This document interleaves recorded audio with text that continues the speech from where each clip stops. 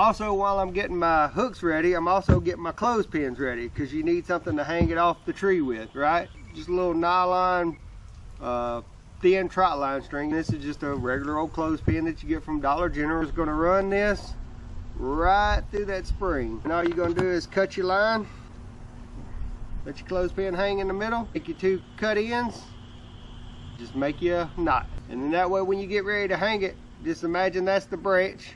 Going to pass it through itself. Hang it on the clothespin just like that. And then you can adjust up and down,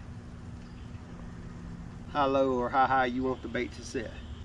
75% of the time when they pull the hook off of this clothespin, it's going to destroy this clothespin. So for every line I make 2 clothespins just in preparation for it.